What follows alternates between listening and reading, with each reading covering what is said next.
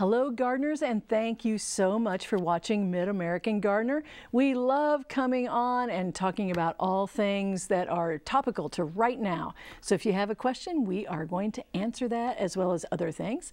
My name is Dianne Noland and I teach horticulture at the University of Illinois in the Crop Sciences Department in the College of Aces. So I'll talk about maybe cut flowers, maybe perennials, but there are three specialists here, and they may be the ones who know everything. So I may turn it over to them, and let's find out who's here. So let's start first with you, Ella Maxwell. Hi, I work at Hare Nursery. I'm a horticulturist there, and my specialty may be trees or perennials. And today I have a viewer email about a identification of a plant. And they were hoping that we could identify this plant, and we have the picture. And what it is for Barb is it's a type of cotoneaster. It's commonly referred to as hedge cotoneaster, and it's Cotoneaster lucidus. Gets to be about 8 to 10 feet tall and wide. And I also brought in some books here. These are a manual that we would use when I was in school that will help us identify some of the different plant material. And these are really great reference books, and that's what helps us identify is the fact that we do have material that you can use. So this Forest Trees of Illinois, this is a really nice one because it gives the bark and the fruit. It shows the different areas in the state that you might find this out in the woodlands. So there are lots of great reference books out there as well. And so that's how we learned about the cotoneaster. And the Manual of Woody Landscape Plants was Dr. Durr, and I think yes, 3/4 of us had him. No, at only least 2/4 of us had him. But we all used that book. Yeah, yes, everyone across the country, well, in the central and eastern part, I think, use it because they're plants that we can all identify. Okay, so Dave and I had Dr. Durr, but he left right when I came. But darn, we had his references from then on. Thank you, Ella. And now let's go to Dave Ploussard. Thank you. I'm Dave Ploussard. I'm the Garden Center Manager at Hare Nursery in Peoria, as well as a certified arborist, so I can pretty much answer tree, shrub questions and some of the gardening questions. And one of them that I have here is an email from Richard, who says that he has 8 raised beds that he started about 15-20 years ago. Now he has grasses kind of creeping in, and he's wanting to know if there's any way that he can use some sort of chemical treatment to be able to get rid of the grass that's growing in among his roses and his perennials. And actually there is a chemical solution that you can use. I brought 2 samples in. This is Grass Be Gone by Ortho. It is one product that will kill your grass without hurting your flowers and roses, things like that. This one is similar. It's not the same chemical though. This one is Over the Top by Fertilome, and it likewise will kill the grass without hurting the plants. This particular one is also can be used in some vegetable gardens, so it's labeled to do both, but you have to make sure and read the label with anything that you are using, because Grass Be Gone, for example, would not be used in, and it is not labeled for a vegetable garden. But these are 2 options of ones that you can use, and do read the label because it doesn't control or it's not safe to use with all plants. You're going to maybe want to test it and see how it does before you just go around spraying everything. Yeah. Very good about reading the label, because that could be heartbreaking. Yeah, very much if so. you just think it's going to work well and it kills everything. Thank you, Dave, very much. And I'm going to go next to you, Karen Ruckel. Hi, I work also at Hare Nursery in Peoria, and primarily shrubs, perennials, a little bit of house plants. And what I wanted to talk about was with right now fall cleanup, and fall cleanup I think is going to be early winter cleanup with how long the season kind of has stretched out this fall. But when I was in school and we learned about different perennials and woody plants and how fantastic the spent blooms and the seed heads, how beautiful they looked in the winter and frost on them. So I brought some of these plants that everybody talks about how beautiful they look in the winter landscape. And this is what I prune out of my yard. I do not like brown flowers. I don't like this in my yard. And so this is what I actually cut out and remove. Some of the plants, it's just practical because like this grassy one here, some winters it does reseed. And so that's just kind of, then it becomes a weed. So removing that in the fall, so I don't have to look at it through the winter, works out well for me. And the hydrangea blooms, once again, I just don't like brown. So I cut off. I don't do pruning per se in the fall. I don't prune back plants unless the herbaceous perennial has died all the way down to the ground, but I don't like the brown heads on there. So I just clean it up and have tidier, what I like tidy. What I garden for is I like colorful flowers. And so this is why I garden. So that's why, you know, at the end of the season, I'm not out in the garden in the winter. I'm not looking at the spent flower heads. So this is why I garden. And I just thought it was really funny because we're in November and how much was still blooming in my yard, and that was annuals. And I even have, just because it was there in the yard, some raspberries that were ripening. So I stuck them in my little bouquet. That is just amazing. You have that much color still in your garden. That is wonderful. You know, and we haven't gotten a hard freeze, and so it's just amazing what's still kind of lingering. You know, a lot of the perennials kind of stopped. And a few, like the daylilies, thinks it's a new spring. Yeah, it seems like they're pushing some flowers. Yeah. Karen, very well done. I like that you have an opinion. I noticed that Karen has an opinion, and so that's what's great about gardening. We can all have our opinions. Sometimes with the science, you can't just have an opinion, but you can have an aesthetic opinion. So Yeah. good job, Karen. All right, let's go to our Did You Know feature next. Did you know that mosquito repellents don't repel? The spray blocks the mosquitoes' sensors so they don't know you're there. Mosquitoes are also attracted to the color blue more than any other color. Okay, let's go next to the phone lines, and let's go to line 2. And I think it's a tomato question. Hi there. Yeah, I know it's a little late in the year for tomato questions. That's okay. My question is, when you have tomatoes that come out watery instead of, you know, nice and meaty, I'm thinking of 4 factors that might, you know, it could be the location where they're at, could be the weather, could be the variety, could be the time of year that they're ripening. What do you think is the biggest factor if you're getting watery tomatoes? Well, I think a watery tomato is a flavorless tomato. That's what you're referring to, correct? Yeah, they just, when you slice them, all the juice wants to run out, and they're just not firm and tasty like normal. Well, I think you've already answered your own question with some of the reasons that you thought. And I think a lot of times, my personal opinion is if you find a tomato with a great flavor, continue growing that particular variety. I don't think that they're that specific to the weather necessarily. I think it's more of a varietal difference. I was thinking varietal too, some of the meatier ones, and Well, and I you think, might ask around. I think I know that the tomatoes I stripped off late this season and I brought in because I thought it was supposed to freeze, and then I was going to take them to Ella and I forgot to bring them over to her. Though they seem to be very thin-fleshed compared to the earlier tomatoes and not as tasty. So maybe, you know, along with what you were thinking, weather. Heat. We Right. didn't Lack of have heat. as many heating degree days, and tomatoes like heat. Tomatoes and basil, which I usually plant together, like the heat. So we didn't have as hot, yes, of summer as usual. Not for the tomatoes, but just for the comfort. So you might ask around people, what do they like as their favorite varieties, and try some of those. Thank you very much for your question about tomatoes. It's always a good time to ask tomato questions. Let's go to Chuck's question on line 3 about an oak. Hi there, Chuck. Hi. What's your question? I have 2 pin-up trees in my front yard, and one of them turns yellow on one side, and some of my friends told me that it was lacking iron.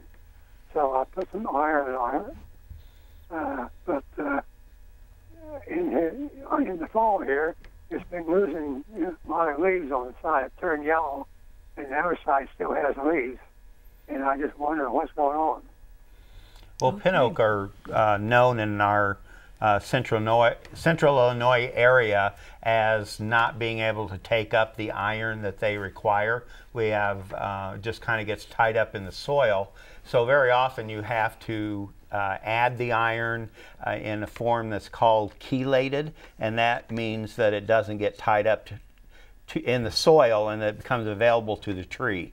So you can do that either by adding it to the soil, or you can have a tree service injected into the trunk for you. Another source is to possibly try and lower the pH of your soil, because trees, oaks tend to like it a little bit on the acid side. However, it's really kind of a losing battle with pin oaks. I remember Dr. Durr telling us in school that 80% of the pin oaks in our Central Illinois area are going to have this yellowing problem because of lack of iron, and eventually it doesn't matter how much iron you add, it's not going to help the tree that much. So once it gets to a certain mature level, what you add to it probably will not make that much difference, and it's just very difficult as the tree gets bigger and bigger to provide what it needs. So I guess enjoy it as much as you can at the stage it is. But thank you for that question, Chuck. We have heard quite a few things over the years about pin oaks, and it's still the same. All right, let's go to Kay's question on line 5 about some seeds. Hi, Kay. Hello. Good evening to everybody. I'm calling concerning some wildflower seeds that I received this fall at the state fair from their wildflower seeds. They came from Conservation World. And the lady at the time told us that we could put those out in the garden right now and plant them, that they would come up come spring. Is there anything special I should be doing to make this happen, or? Well, you would want a prepared seed bed, so you want to have it cleaned off. But in planting these in the fall, they will probably not germinate, and they just would benefit from the cooling, this cold temperatures. And once they're in the soil and you probably lightly cover them, they should be fine until spring, don't you think? I know people that even will put it on a light snow and have it, but it's on a prepared seed bed usually. Yeah. And the other option is to do it in the spring, but you can do it if they need that stratification or cold treatment. That's probably why they said to plant it now. Okay, so already thinking planting flowers, that's great. Let's go on. Line 6, Maggie has a question about weeds in iris. Hi, Maggie. Hi, I have fall bearded iris, probably about 40 different kinds of named iris and some dwarf iris, and I put some miles on my bones, so I can't keep up with the weeds and grass anymore. So I was wondering if there's something I can put on these iris that can control the weeds, that I can put over the rhizomes. I heard you talking about the grass be gone and over the top. And I was just wondering if those would work, or what I could do with that problem. Well, the two that I showed are specifically for grass that is already existing. So if you have cleaned out your bed already, what you really want to use is a pre-emergent. So something like preen, it would be what you want to use. There's usually 2 or 3 different products that are available to control the weeds before they actually start coming up. And you'd have to check the label to make sure that they can be used with iris, but I do think Treflan, which is in preen, is okay to use. The Dimension is another one that's available for the garden, and it will control not just some of the grassy weeds, but it will control some of the broadleaf weeds. So basically, again, read the label when you go to get it, make sure it's okay for iris, and if so, then you can lightly spread it in your garden, and that will control the weeds that you're trying to keep away. Is Dimension a pre-emergence, or is it? It is a pre-emergent. Okay. Yeah. So if she has grasses that are rhizomatous are coming up, she's got a little more difficulty? Yeah, that's a good point. If the weeds that or the grasses you've taken out, if they tend to spread by underground stems or stems along the surface, if you get rid of the grass but you have not gotten rid of those underground stems, the rhizomes or the stolons, the pre-emergent is not going to control those. It only controls any weed seeds from germinating. Actually, I think she needs to really check the label, because I don't believe that over the top or the grass be gone can be used on iris. But she's talking about after they're taken care of. I don't think she was. But oh, she wasn't? Oh, then I'm I not sure. misunderstood. We disagree. And the other thing, sometimes with that, the grass that goes through, it'll get in and around the rhizomes. It's sometimes very difficult to get rid of grass that's I spreading think like that growing them in a raised bed is maybe the better way, transplanting some, saving the ones that you really want to keep, and well, you need to, downsizing. Especially your tall bearded iris, you need to dig them up and take the old ones out and replant them anyway. So that's going to do a lot to control the weeds. I think she was not wanting to do that, but I think you're right. I think that's probably the way to go. All right, let's go to another turf question, and this is line 4 with Shirley. Hi, Shirley. Hi, I'm so glad you took my call. You're welcome. I have a grass cutting question. My grass right now, which is right before winter, is in real need of being cut. And I don't want to cut it because I think if I leave it long, it will protect the grass. Am I wrong, or should I go and cut it? Well, I was mowing my grass today, so did she say regular grass? Yes. Yeah. Yes. Yes, I would go ahead and cut it back. I would not leave it real long, but you can mow it in the 2 to 2.5 inch range, I think is what they say for winter. Maybe go 2.5. The reason that, Shirley, you would cut it is that you don't want it to flop over, hold a lot of moisture.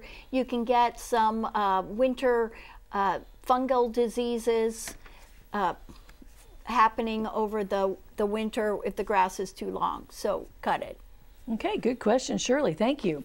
Now let's go back to our emails or show and tell. Okay. We'll start with you, Ella. All right, I had an email from Roger in Decatur about a plum tree that he had planted, and he sent us a picture about it. And he wasn't sure if the damage was from insects or possibly a disease. He even had deer nibbling on them.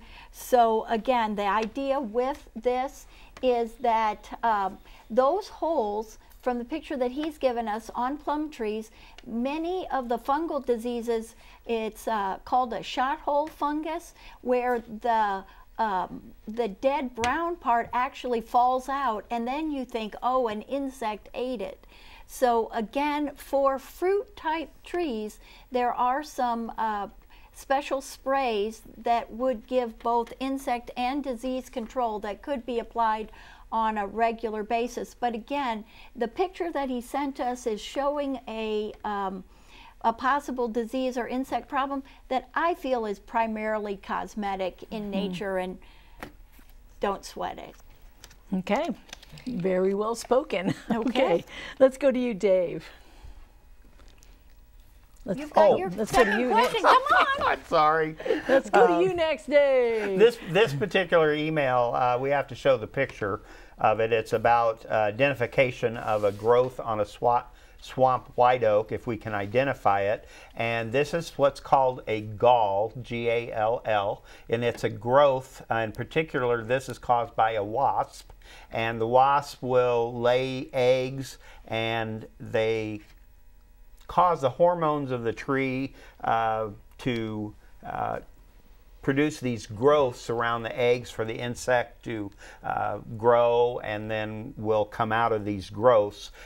Oaks are really known to have galls. There are hundreds of kinds of galls, or even books written on identifying all these different types of galls. They're generally, most of them don't do any particular damage to the tree. You don't have to do anything about them. If you want to, you'd have to cut them out. The only other way to do it would be to spray to control the wasp just at that particular time that's laying, which is early in the spring.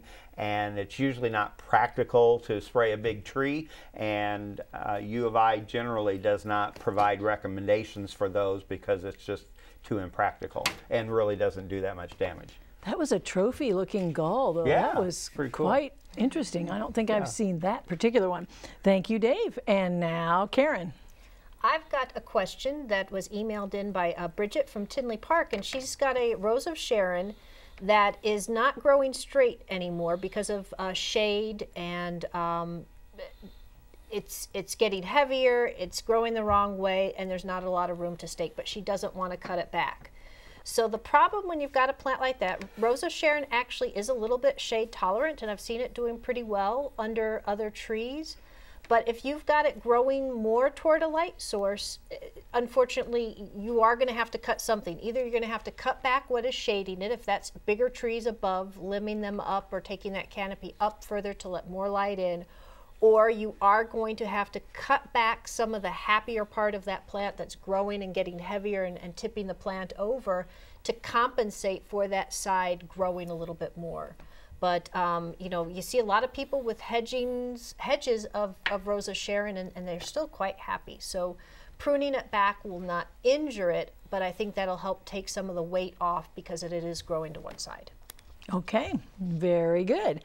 Now let's go to the phone lines again, and we're going to answer Lute's question on line 2 about bagworms. Hi there. Hi there, good evening. And good what evening. is your question? I had 2 cases of bagworms, one on my weeping maple this summer and just recently on my knockout roses. What is the best way to get rid of bagworms? Well, if they're actual bagworms, they're pretty easy to control. The best way on these smaller bushes is to pick them off and step on them or Absolutely. crush them. Make sure you kill them before you throw them away. Otherwise, you throw them in the garbage can, they'll just crawl right out. But real bagworms can be sprayed. Some of the organics will control them. You can use some of the old-fashioned chemicals as well. They're very easy to control. Some of the very safe pesticides will control them. And generally you do that when they're young, which usually they come out kind of toward the end of May, June. So that's when you start watching for them. Father's Day. Yeah. Okay, very good. Well, we're going to go to another question, and let's see if Tom has a good, quick question for us. Line 3. Hi, Tom. Hi, thanks a lot, Diane. Hey, this is a great question. I've got some hibiscus that I bought from one of the farmer's gardens here about 5 years ago. Some of them I have found, like I had 7 of them, and now I've got 5. Some of them will keep on reproducing year after year, and the other ones died off. Is there a difference between the perennial and the annual in the hibiscus? And your mulch problem from last week that I talked to you, it raised my nitrogen like crazy, but now the hibiscus are all taken off. Okay, who wants to do a primer on hibiscus? I'm looking at Karen or Ella. Okay, well, hibiscus. For hibiscus, you have the tropical types. They are not winter hardy. They're only an annual. You grow them on your patio. You can bring them inside as a houseplant. Then outdoors, Karen had the question about Rose of Sharon. That is a type of hibiscus, as well as the perennial hibiscus, which dies back to the ground every year. And we think that's what you're talking about. And that sometimes can have some winter injury. It's very late to come up in the spring, and usually though they're quite hardy, but they're difficult to propagate. It's hard to dig off a side shoot. That's all I know about hibiscus. Diane. So if there were 7 and 5 are still left, the 2 just could have been sometimes you get mechanical injury because people think they're dead when they don't come up. Well, could be environmental. I had some hibiscus and the voles ate them. So I had 5 and I only had 1 this year come up. So there are little mouse type animals called voles. They live underground and they will eat on the roots of grass, and phlox is one, and they do not eat, what was the one plant they didn't eat? Wow. Oh, daffodils they didn't eat. The daylilies they didn't eat, but they did eat my hibiscus, which was very disturbing. Well, if you have them, were they all in one spot? They were in one part. Okay. Section of the garden, yeah. Because I have the mine, hibiscus, yeah. Yeah, I have mine all throughout, and so hopefully if one gets it, they won't all get it. Yeah. But probably you have the hardy one and 2 just didn't make it. So thank you so much for your questions. We love our audience. They have great questions, and we really targeted our group here and what their expertise is in. We want to thank each of you for watching and you 3 for being here, and we'll see you next time. Have a great week gardening. Goodbye.